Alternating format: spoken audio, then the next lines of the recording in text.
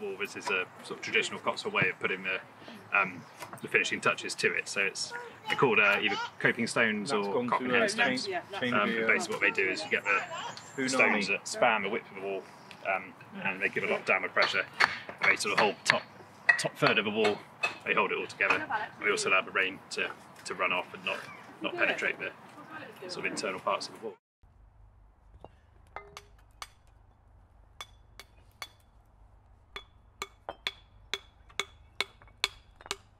So at this point of the wall we've introduced a wildlife corridor, so it allows sort of hedgehogs and mice and sort of smaller mammals to get through a wall. They're very common on sort of on roadsides or garden walls, just to allow them to have sort of free rite of passage through the wall, where if it's 100 metres long, it's a long way round. So yeah, that just allows them a quick passage underneath and to their next habitat.